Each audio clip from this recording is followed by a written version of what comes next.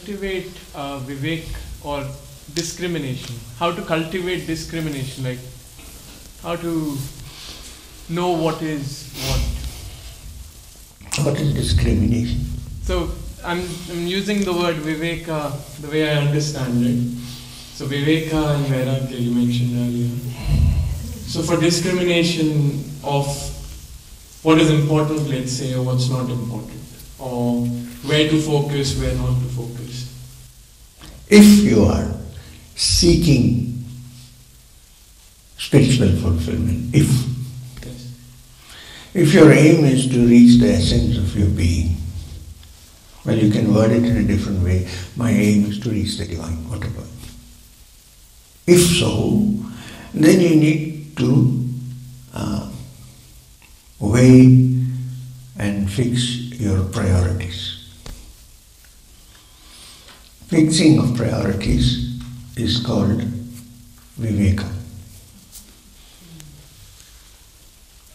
Suppose I want to become an industrialist, then I have my priorities. Suppose I want to go deep into myself, discover what is inside rather than what is outside, then I have my own priorities. I need to work out my priorities. Then I need to involve myself in it. I need to spend time on it till you reach the timeless and so on. So this fixing of priorities is called discrimination. So for that, it's a word which means to discriminate, meaning to distinguish and settle your priorities depending on what you want. That is called Viveka. Usually people translate this Viveka as discriminating between that which is real and that which is unreal.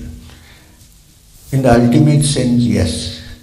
But as a seeker of the truth, if you're really serious about it, Viveka, discrimination, means to fix your priorities. Do I need to work in this world? Okay. But I also need to look into this. Okay. So how do I make my time? How do I fix my interests? What can I do to do this? This is discrimination. And then after figuring this out, deciding that, okay, this is what I'm going to do. Discrimination is already started. Look, I know that when you work, you have to give a lot of energy to that, seriously, any work. This is also work and you need a good amount of energy. So you can't afford to dissipate your energies in unnecessary things. To be able to understand this and to do what you really need to do is discriminate.